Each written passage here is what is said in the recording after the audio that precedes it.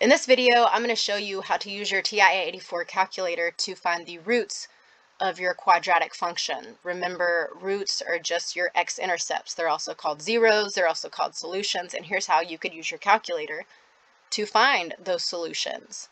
So we're first going to plug in a quadratic function into y equals. So I'm going to go to y equals, and I'm just going to type in like 2x squared minus, let's say, 3x, and then let's do minus 4. Okay, so 2x squared minus 3x minus 4, we're going to graph it.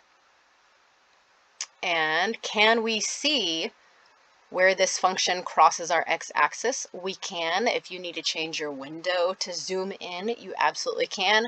But we can see where this function crosses our x-axis. So we have a root here that's a negative value, and we have a root here that's a positive value, so where x is positive. So let's first find this one on the left. So when I'm finding a solution or root using my calculator, again, we're in the graph, and anytime I want my calculator to calculate something while I have graphed it, I'm going to go to this blue calc above the trace key. So it's a second function, so I'm going to press the second button first, and then I'm going to go to trace. We're going to tell our calculator to calculate something on our graph. We want it to calculate the 0. So that's what it is, how it's written on your calculator. So I'm going to go to 2,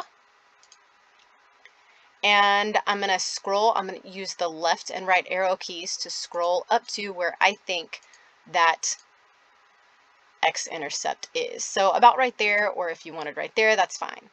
So again, I'm using the left and right arrow keys. What we need to do first is set our boundaries. Okay, boundaries, a left boundary and a right boundary. So I like to put my cursor where my guess is going to be. And then my left boundary is, what I'm going to do is I can click that left boundary or that left arrow key once or twice if I wanted to. I'm going to do it once in this case. Press enter, and then I'm going to go right back to where I think that x-intercept is. A lot of students want to click these up and down arrow keys. You're not going to use those whenever you're moving this cursor along your function. Okay, you're moving it by the domain. That's left and right. So now I'm going to set my right boundary. I'm going to go right. And if you wanted to, you could click your cursor again to the right. So right, enter, and then I've got I'm going to move it back, go left, back to where I think that x-intercept is. It's right there, and then it says guess. So now I'm going to press enter, and my calculator has calculated the 0 that's the negative value. So negative 0.850, and then that's my x-intercept because that's where y is 0. So of course the y value is going to be 0.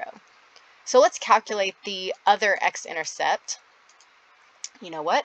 I need to go to second trace again.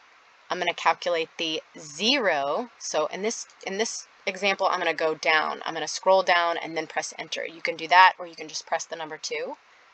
And now when I use my right arrow key, that cursor will just move along that function, and it's going to keep moving, and I'm going to get it all the way to where I think that x-intercept is. And as you can see, it's not perfect. I'm going to make it right there. Okay, I'm going to say that's going to be my guess, or you know what, I'm going to make it right there. Okay, so that's going to be where my guess is. What I'm going to do first, though, is set my boundaries. So I'm going to give my calculator some boundaries so that it can be as precise as possible. In this case, I'm going to go left once, and I'm going to press enter. That's my left boundary, and then I go right back to where my guess is going to be.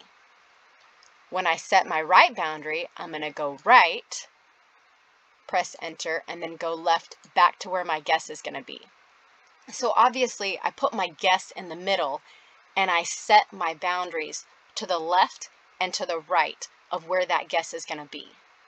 So now I want my calculator to guess where this x-intercept is, or to tell me where the x-intercept is, but here's my guess. It's in between those two boundaries. And then when I press enter, there's the 0 of this function. The x value is 2.350, and that's obviously when y equals 0. So that is how you find the x-intercepts, roots, zeros, solutions of a quadratic function using your TI-84 or TI-83 calculator. I hope it was helpful.